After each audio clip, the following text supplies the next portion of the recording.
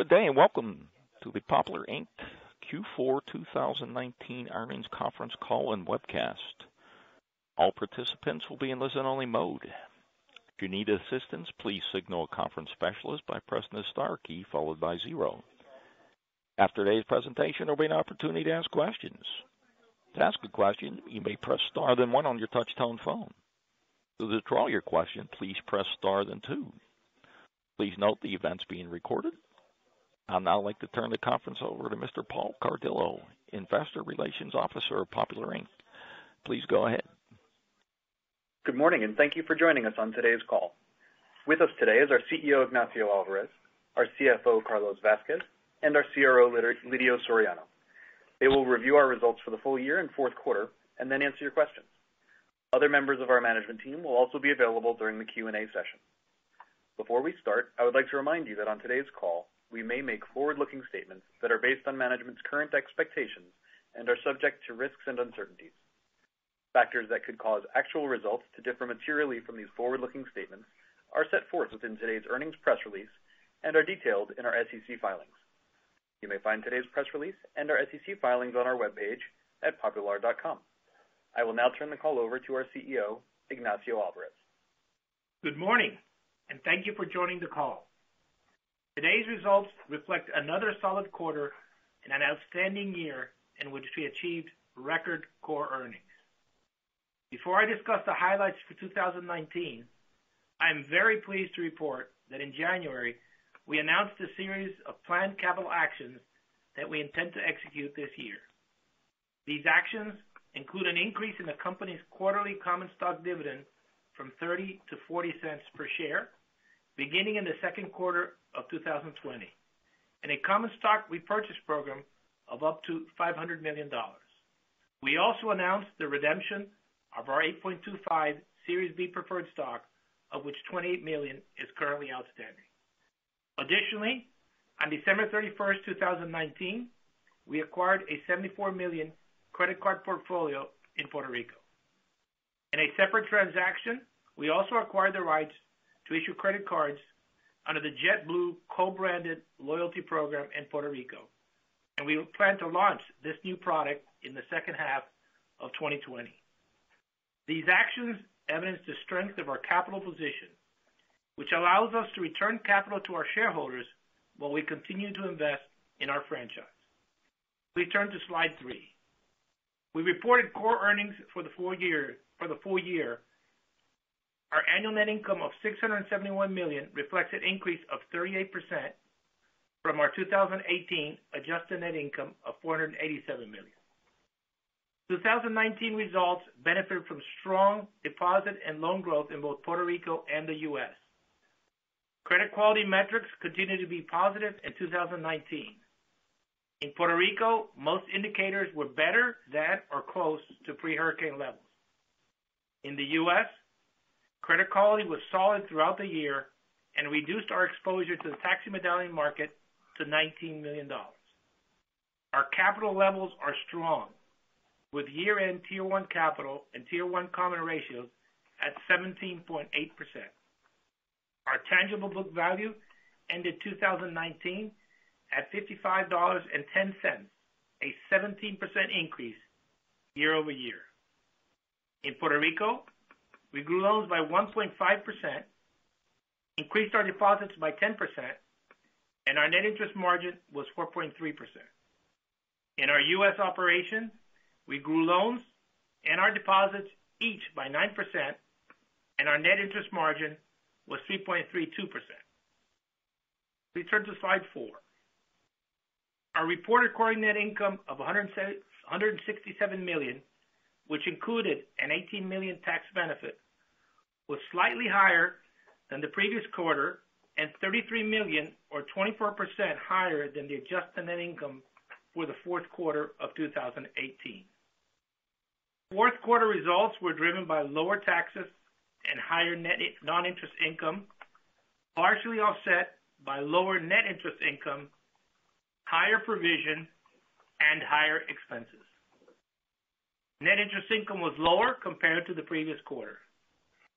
The fourth quarter was the first quarter to reflect the cumulative impact of the 3 recent interest rate cuts. As such, the lower yields in our loan and investment portfolios were only partially offset by increases in investment and money market balances. Credit quality results continue to show favorable trends.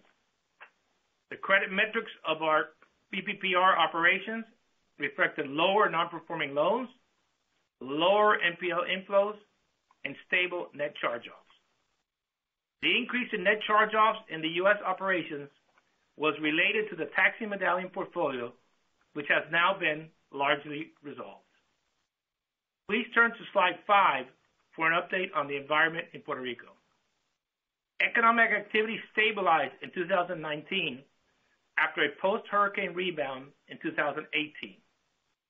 This occurred despite the macro and political uncertainty that persisted throughout the year and has continued into early 2020. With respect to migration trends, the most recently released passenger data from the San Juan Airport reflects that the net number of people who left the island through September was approximately 55,000. Excluding 2018, which was substantially impacted by the inflow of people coming back to Puerto Rico following the hurricanes, the data for 2019 reflects a favorable variance compared to the same periods in 2015, 16, and 17, which averaged outflows of 109,000 people. We will need to see whether the recent seismic activity in the South will have an impact on this trend. Additionally, the U.S. Census Bureau recently estimated that as of July 2019, the population of Puerto Rico remained flat versus 2018. This compares favorable to the 1.7 average annual decline in the population since 2010. Employment trends remained stable throughout the year. In December, total employment, which includes self-employed individuals, was down 1.4% versus December 2018. The unemployment rate was 8.4% in December, which is consistent with levels seen earlier in 2019. Salary employment was flat year over year, with both private and public employment essentially unchanged compared to the same period last year. The auto industry continued to perform well in 2019. 106,000 new units were sold, down 1% compared to 2018, but up 27% and 24% versus 2017 and 2016. Cement sales were down 6% in 2019 when compared to 2018, though there was considerable surge in activity in early 2018 following the hurricanes. 2019 sales were 31% and 17% higher than in 2017 and 16. The dollar value of our customers' debit and credit card transactions in the fourth quarter grew by 6% compared to the third quarter and by 2% versus the same period in 2018. Our consumer loan origination trends in Puerto Rico have also remained solid, especially in the auto and personal loan segments. Our mortgage originations, while still at historically low levels, were 7% higher than the previous quarter, driven primarily by higher home purchase activity. On the commercial loan side, balances increased sequentially. We continue to expect that incremental lending opportunities will be tied to the performance of the local economy and ongoing recovery efforts.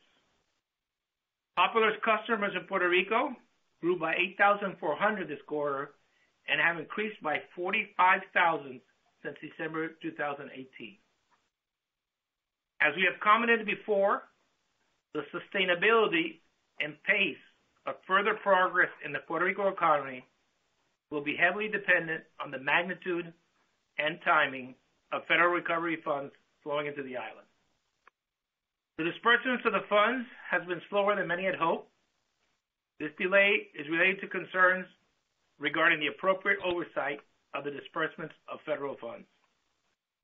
Recently, HUD authorized the use of $8.5 billion of CDBG DR funds subject to strict oversight requirements, in addition to the $1.5 billion previously released.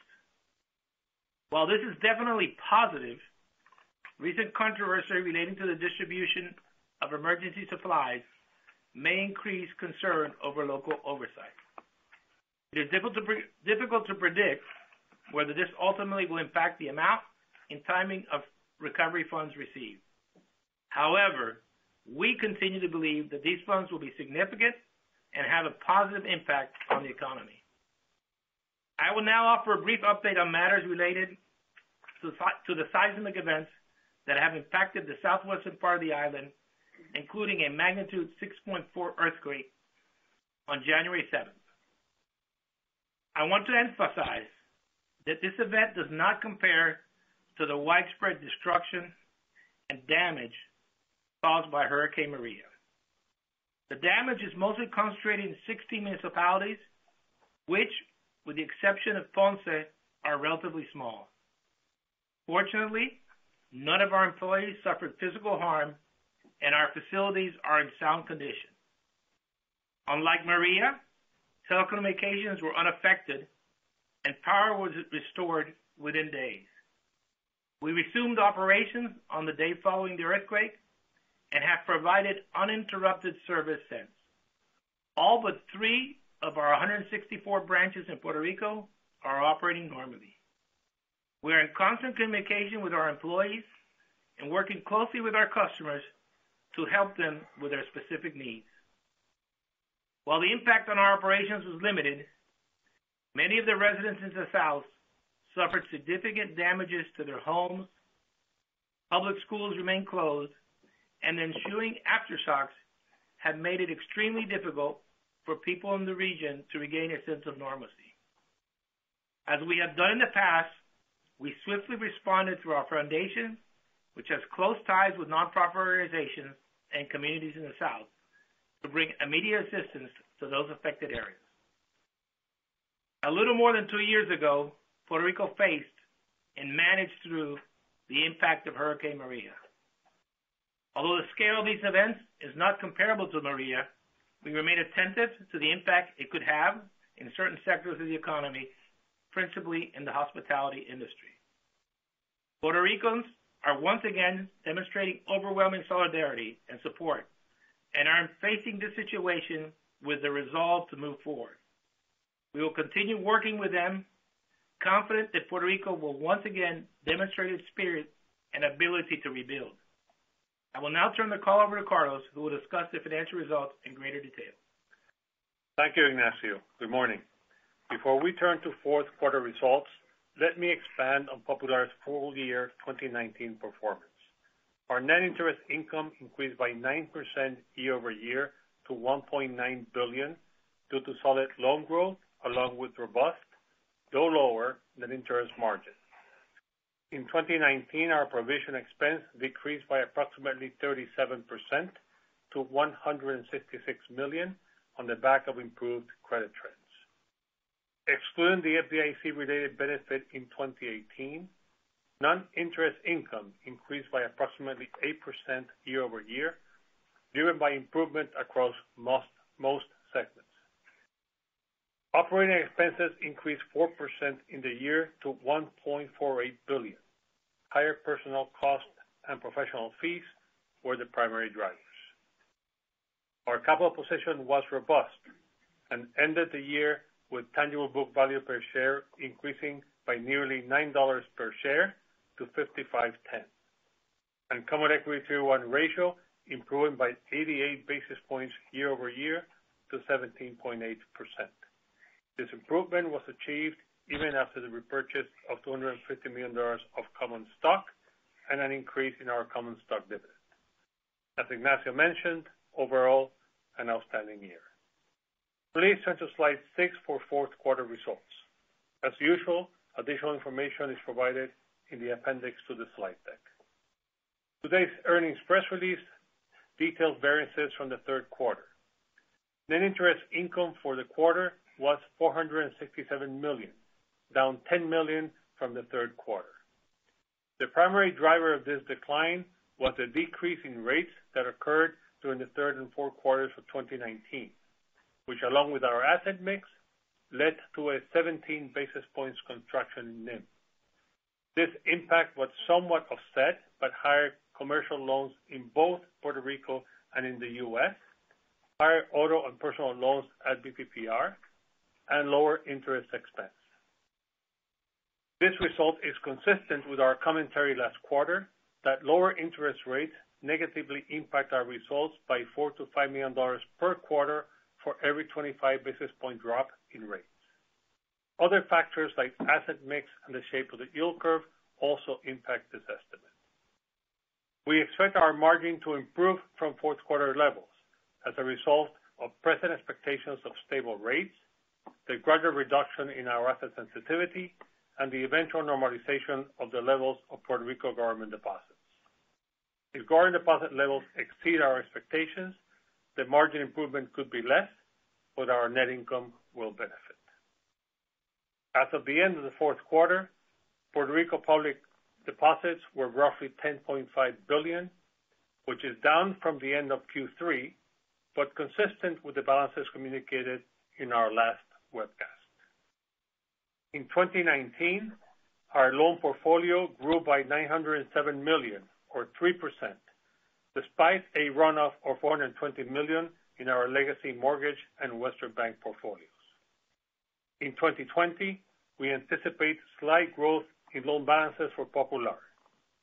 In Puerto Rico, we expect to see growth in most segments, including commercial, auto, and personal loans, despite continued runoff in our legacy mortgage and commercial portfolios. In the U.S., we anticipate commercial lending to be the primary driver of higher loan balances. Our provision in the fourth quarter increased by $10.6 million sequentially. Lidio will expand on this during his credit commentary. Non-interest income increased by $9.7 million in the period. The improvement was due to a $3 million increase in insurance fees, driven primarily by higher contingent commissions, which usually happen in Q4. We benefited from a $3 million improvement in mortgage banking results, mainly due to MSR valuation adjustments, and finally, a $4.7 million variable variance in the adjustment to indemnity reserves on previously sold loans. Total operating expenses were $391 million, $14.1 million higher than the prior quarter. Personnel costs increased by $10.6 million in the quarter. These increases were driven by annual incentives and headcount, higher commissions, and incremental investments in employee benefits and training. Professional fees increased by $4.6 million, primarily due to higher expenditures in regulatory, accounting, and technology fees, offset in part by lower legal fees. Business promotion costs were $4.8 million higher in the fourth quarter, reflecting the traditional seasonality of this expense line. These increases were partially offset by lower other operating expenses by $9.5 million, mainly due to lower operating losses and the non-recurrence of a $2.6 million loss related to an undeveloped corporate site which was placed for sale during the third quarter. Profit sharing expenses were $9.4 million in Q4 and totaled $28.8 million for the year. If we exclude the 2019 profit sharing expense, which by definition is not budgeted, our average quarterly expense for the year was $362 million, consistent with our original guidance of $364 million. For 2020, we expect average quarterly expenses to be around $383 million. The increase from 2019 is mostly driven by higher expenses in the following categories. Personnel, as we continue to invest in training and compensation, with the related benefits also increasing. A tight labor market in Puerto Rico and in the areas where we operate in the mainland contribute to this increase. Technology, as we continue to modernize our digital capabilities, cure obsolescence, and address regulatory, cyber, and compliance needs. Some of the increase results from the completion of multi-year technology investments that now start to be amortized. And finally, business promotion, especially expenses related to rewards programs for our clients, many linked to our revamped credit card offerings in Puerto Rico and growth in our digital channels. Part of these higher technology and rewards expenses are related to our expectation of higher levels of activity by our clients. Obviously, we will strive to come in below this level of expenses if possible. Management objectives for 2020 reflect this goal. Our effective tax rate for the quarter was 8%, which includes a previously disclosed benefit of $18 million related to revisions of the amount of exempt income for the years 2015 to 2017. Excluding these adjustments, our effective tax rate would have been 18%. For 2020, we expect the effective tax rate to be within a range of 19 to 21%. Please turn to slide 7. Our capital levels remain strong relative to mainland peers, as well as with respect to well-capitalized regulatory requirements. As Ignacio mentioned at the start of today's call, our announced 2020 capital plan includes 3 actions. First, an increase in Popular's quarterly common dividend by 33% or 10 cents to 40 cents per share. We expect to implement this increase for our next quarterly dividend in Q2.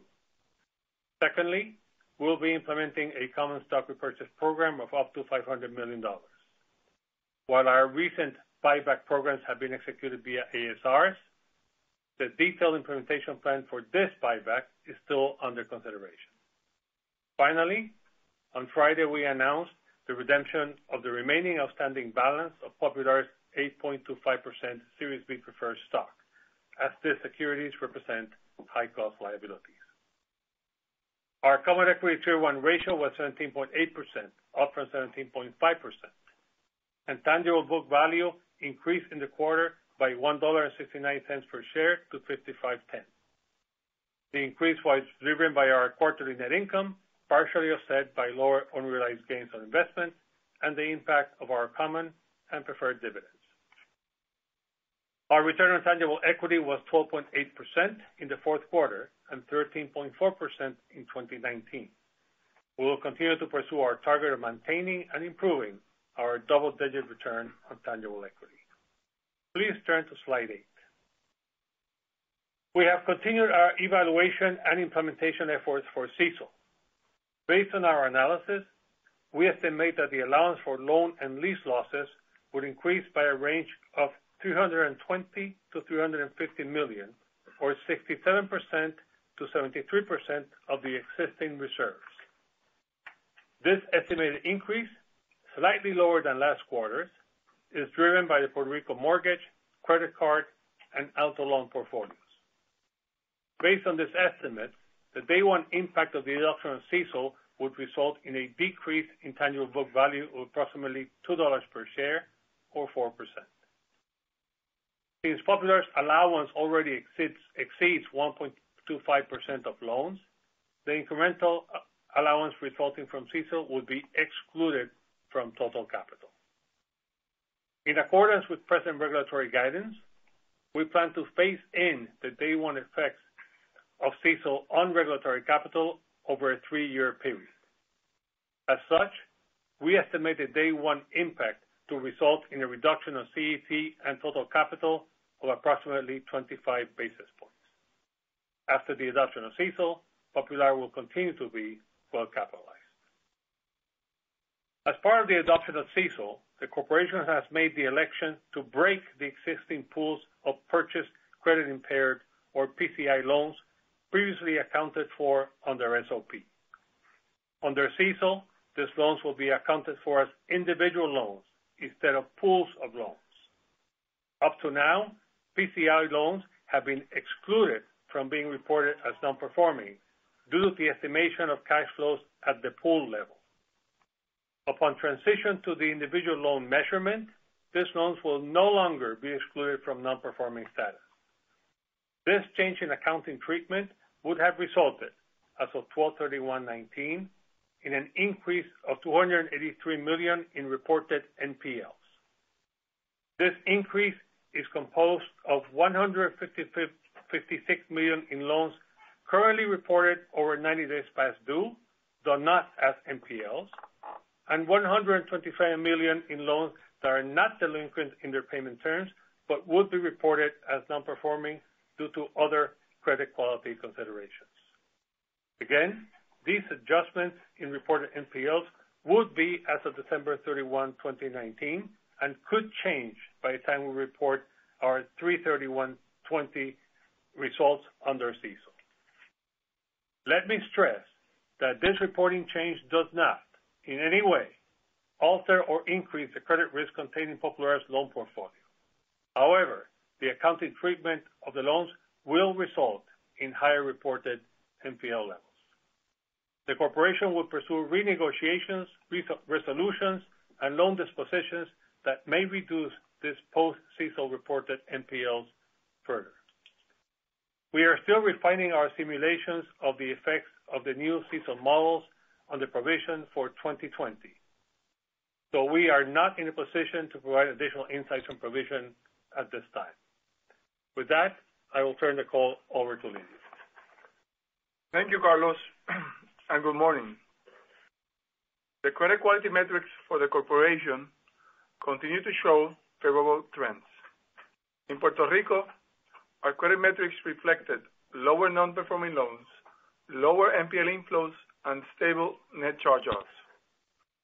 In the U.S., we reached agreements with the majority of our taxi medallion borrowers, resulting in an increase in net charge-off. Excluding this impact, credit quality metrics in the U.S. remain favorable.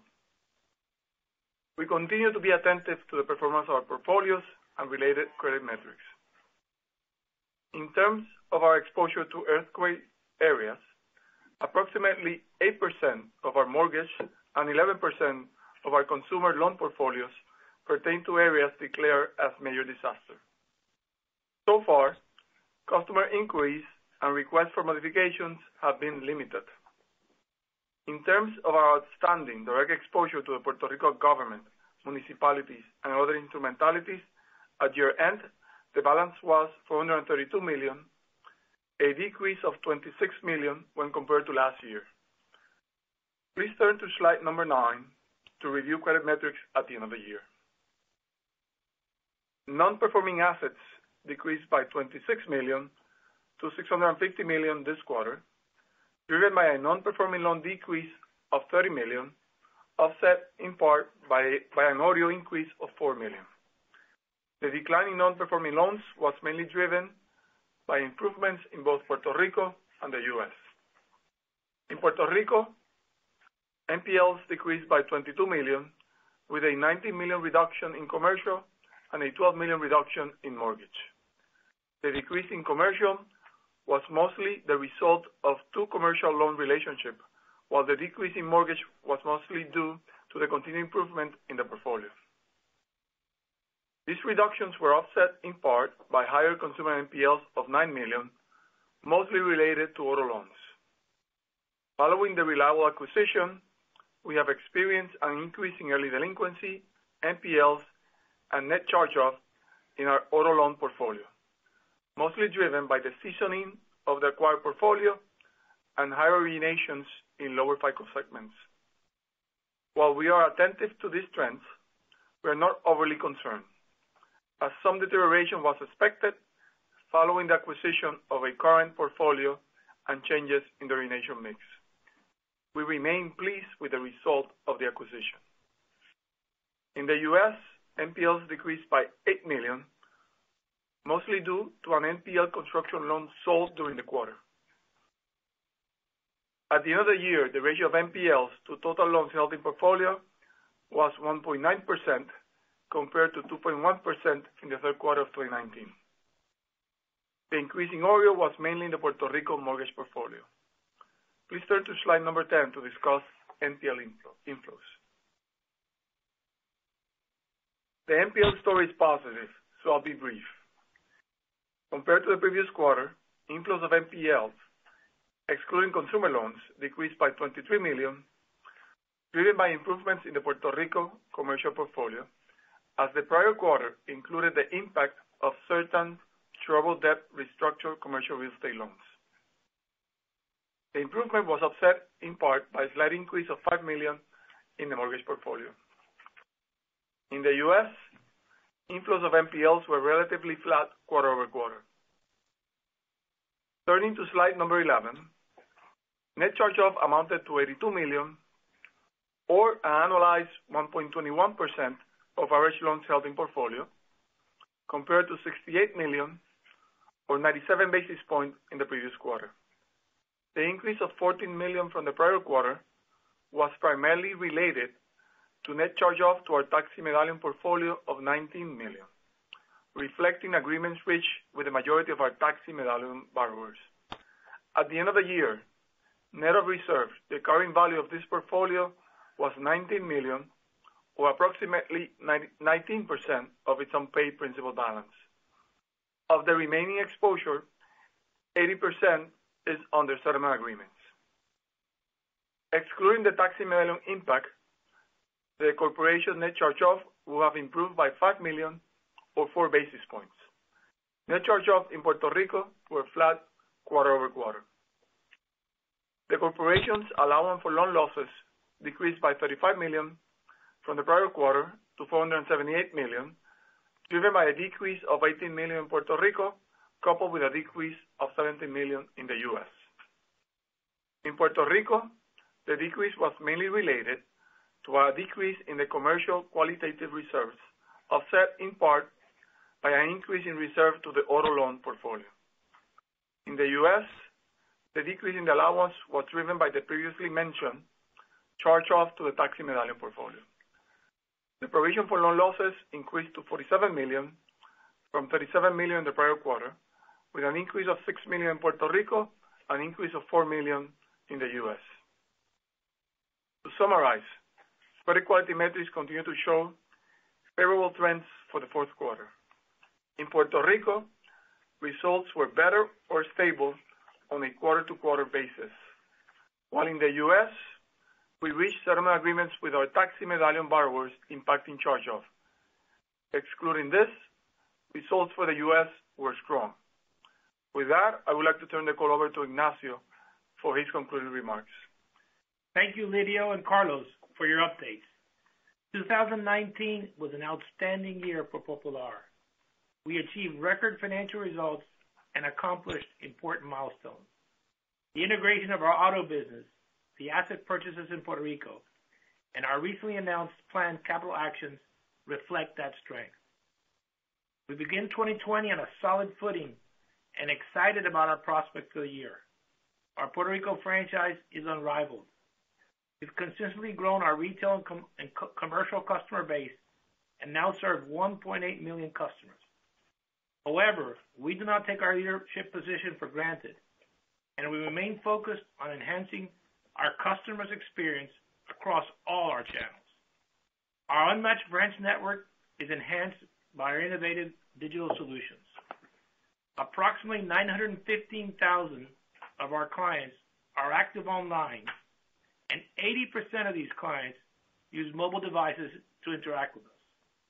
In December, 52% of our deposit transactions in Puerto Rico were processed through smart ATMs and mobile devices, a figure that has been growing consistently. The breadth and depth of our retail and commercial product offerings in Puerto Rico allow us to meet the evolving banking needs of our customers. Our operation in the mainland United States, while more focused, provides diversification to our footprint. We have a strong commercial lending unit that is complemented by two specialized national lending businesses, condo association banking and healthcare. Our investments in Evertech and BHD Loan contribute to earnings and represent unrecognized value. We are encouraged by our results and remain focused on enhancing shareholder value. We are now ready to answer your questions. We'll now begin the question and answer session. To ask a question, you may press star then one on your touch-tone phone. If you're using a speakerphone, please pick up your handset before pressing the keys. If any time your question has been addressed and you'd like to withdraw your question, please press star then two. At this time, we'll pause momentarily to assemble our roster. First question comes from Alex Tordell, Piper Sandler. Please go ahead. Hey, good morning, guys. Good morning. Good morning. Hey, first off, just wanted to drill in a little bit more to CECL, and I appreciate, Carlos, your commentary on not being in a position to provide guidance on future provisioning at this time, but just with the reserve now approaching 3% and losses conceivably being incorporated already in that reserve, is there really a scenario where that reserve does not start to come down in some sort of fashion as 2020 approaches or progresses? I think as we mentioned by Carlos, we are not providing guidance on it, but I can think two things that are expected to affect the levels of allowance. One is whether the portfolio grows or not. So that's a factor. And then the other is charge-off. We expect to have charge-off. There might be slight growth in our portfolio. So everything else being equal, that should lead to slight growth in the allowance. I'm sorry, can you say that again? You said the allowance should grow? Everything else being equal, growth in the portfolio and charge-off should lead to additional growth in the allowance, yes. Okay. And then switching gears to talk about loan growth a little bit, saw some nice commercial loan growth this quarter. Was any of that tied to specific post-Hurricane Maria recovery money flowing to the island? This is Ignacio. It's hard to time directly. I mean, some of our construction clients probably have some, but I would say it was not directly tied to the recovery efforts. Again, some of the lines for our clients that do work were increased, and they used some of those lines. But I would not attribute it primarily to that. I would attribute it primarily just to general economic activity. Okay. And then just a final question for me, as we think about expenses for 2020, the 383 average, does that include profit sharing, or is that something that if you have a pretty good year would wind up increasing expenses again? No, it does not include profit sharing because obviously we have to be a whole set of targets for the profit sharing to start coming in. So it does not include any profit sharing efforts. Okay. Thanks for taking my questions. Thank you. Next question comes from Gerald Cassidy, RBC. Please go ahead. Good morning, everyone. Morning. Morning. How are you? Good. Carlos, can you share with us, if I recall in the past, when you've returned the capital to shareholders through the stock repurchase programs, you seem to have been able to kind of do it in the beginning, right after the approval in an accelerated fashion. With this $500 million that you were approved for this time around, is it going to be spread out more evenly over a 12-month period, or should we expect more of it to be up front? How are you guys thinking about that? It's a good question. We're in the middle of consultations with all our esteemed investment banking coverage teams. So it's not finally decided yet exactly how we're going to do it. Sure. Okay. And then another question. You guys seem to have some good success in engaging your customers in the digital transformation. You've given us, additional statistics. Can you give us an idea? Are half of your customers now in digital, or 2/3, or how much more do you have to go? And then what kind of benefit from a cost standpoint do you possibly see in the horizon where maybe you need fewer branches or smaller branches, et cetera? Yeah, I mean, if you look at our total number of customers, we cite them as 1.8, and so 915 are active online, which means that they transact at least, I think, once a month. So more of them online. Obviously, we continue to work on digital. We have found that in Puerto Rico, our customers although they're active online, also appreciate the proximity of the branches. We will continue to experiment on our branch size and how we can incorporate digital into the branches, how we can use our smart ATMs, and also we just opened up a branch in the Mall of San Juan, which is a sort of a digitally based branch where we don't process any deposits for any transactions, no tellers. So we'll continue to working on that and what the branch looks like. But again, if you ever been to our branches, the number of transactions in our branches are still high. The number of digital transactions have grown exponentially, but the number of regular paper transactions have only decreased slightly. So there's not a correlation between the exponential growth and the digital. So we'll have to wait, but we're looking at this closely. We're experimenting. If you come to San Juan, you ought to see that branch in Mall of San Juan. It's really cool. That's one of the probably one of the interesting differences between our business in Puerto Rico and the business of most of our peers in the mainland. Gerard, as you know, in the mainland, what banks have seen is a transfer of transactions out of the branch into the digital channel. As Ignacio mentioned, our branch channel continues to be very, very robust and is really not going down very much. But all the growth is happening on the digital channels.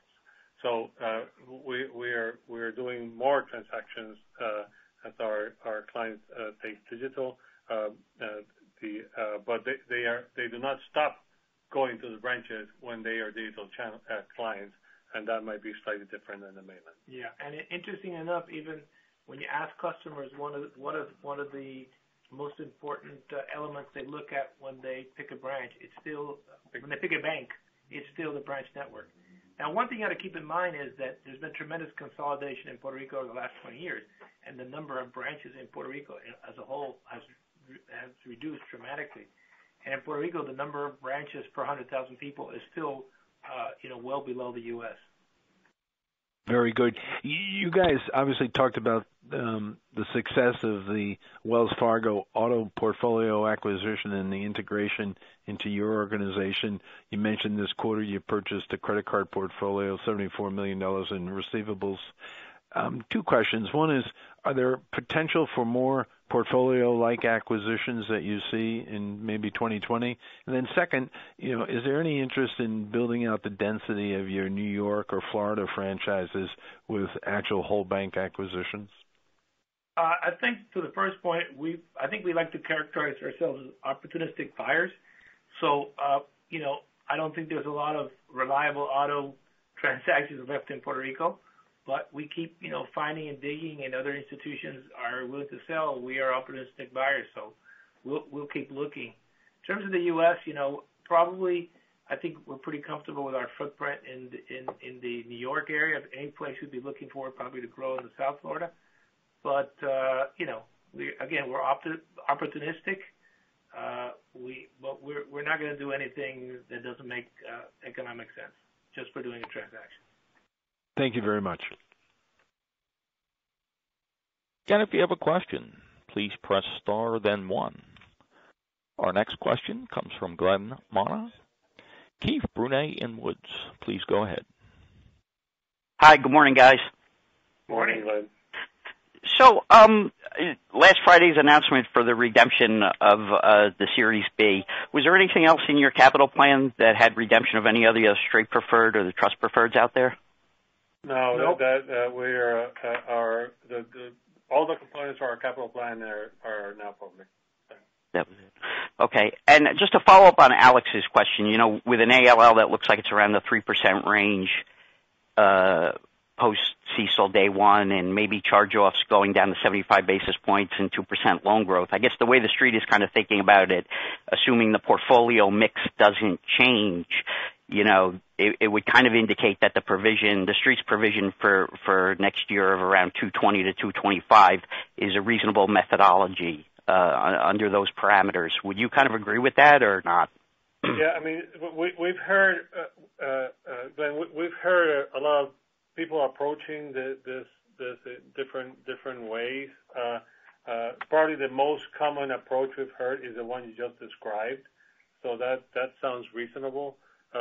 Unfortunately, under CECL, the part that this approach cannot incorporate in any way is any change in the input variables to the models. So, my answer is that yes, it sounds reasonable, but despite the fact that it's reasonable, it could end up not being accurate because, again, it is impossible for anybody to sort of be able to gauge the input variables into the models of each bank reporting. So, yeah, it sounds like the right ballpark, but doesn't mean it's going to give you the right answer. Okay, fair enough. And then just a couple of more on. It looks like BPPR's deposit beta on average Fed funds movement was around 6% last quarter, and BPNA was 11%. We probably have a little remaining deposit repricing. Would you expect the betas to stay in that range in each geography as we kind of get that like stump period of deposit repricing after the rate cuts? I mean, our deposit beta, the components of our deposit book are the ones you know well. Glenn, we have a public sector deposit book, which is about 30% of the deposit in Puerto Rico that has a beta of close to 1. We have the rest of our book in Puerto Rico that has a very low beta, and the U.S. book that is sort of half and half, high beta, low beta. If there is no change in mix, which is always the catch here, then the changes, I think, might be similar for additional change in rates, but it looks like rates are going to be flattish. So I would expect our deposit costs to reflect the flattish rates more than anything else. Okay. And the last one on the cost of borrowings looks like it went up by 14 basis points quarter over quarter. I know that the 3-month LIBOR was down a bit, but what are the dynamics there on the borrowing side? Yeah, it's a small component, Glenn. I was actually I can get back to you with an answer on that because I have it on top of my head. There isn't a lot of change on the line, and we are speculating that it may just be that some parts of the line that were low cost fell off or matured, and or something like that. So you're left with a little bit of the more expensive stuff, or we may have extended some pieces of that line. Again, it is a small line that did not change much in magnitude, but it's a valid question. I'll owe you an answer on that one. Okay, thank you. Have a great day, guys. Thanks. Great. This concludes our question and answer session. I'd like to turn the conference back over to Mr. Ignacio Alvarez for any closing remarks. Please go ahead. Thank you for joining us today and for your questions. We are pleased with our results and look forward to sharing our results for the first quarter of 2020 in April. Have a great day. Conference is now concluded. Thank you for attending today's presentation. You may now disconnect.